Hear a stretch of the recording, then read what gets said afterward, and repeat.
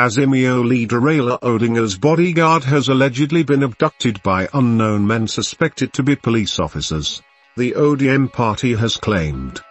In a statement on Wednesday, ODM's director of communications said the bodyguard was accosted by the assailants on his way to work from home on Wednesday morning, who flagged him down and then bundled him in his car's boot. After a few minutes' drive, Etil claims, the car stalled and the assailants had to force Ogeta out of the boot to help them restart it.